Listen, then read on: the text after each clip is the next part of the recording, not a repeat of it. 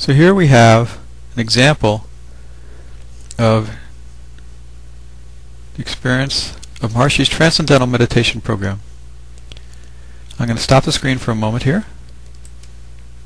You can see on the top we have the blinking cursor.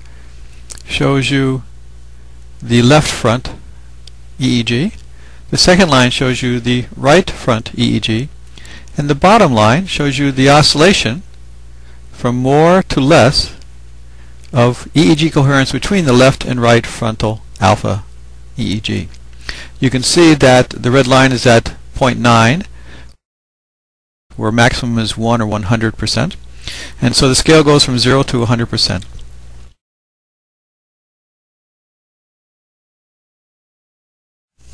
And we're going to continue now to see what happens when the person starts meditation. They're not meditating, and then they'll start in just a moment.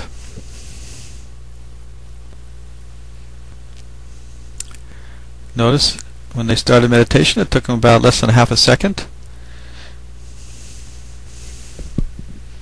Notice the high amplitude of local coherence in the front, on the left and the right hand side.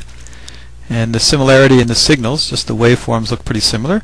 And the similarity is borne out by careful calculation of the EEG coherence.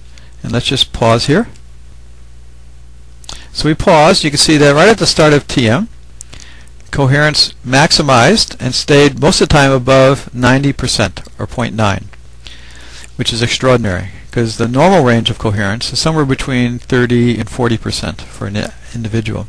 This individual has very good brain coherence even when they're not meditating, which is averaging around 60%. And when they start meditating, within less than a second they go to that very high level.